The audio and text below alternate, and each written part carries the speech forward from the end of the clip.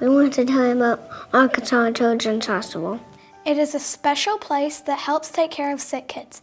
It also helps take care of babies that are born too small and need special help to grow big and strong. Once a baby named Shelby was born there. She had arrived 4 months early and was tiny. She barely weighed a pound. Here are examples of how small she was. This is a tiny diaper she wore, and here is an imprint of her hand. It was as small as a quarter. Shelby was lucky because she was born at Arkansas Children's Hospital and they knew just how to take care of her. She got better and is now 21 years old. Today you'll be given a letter and envelope to take home.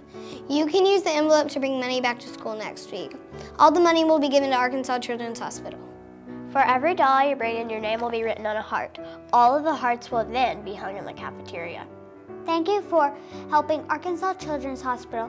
Have a heart for ACH. Thank you for helping Arkansas Children's Hospital.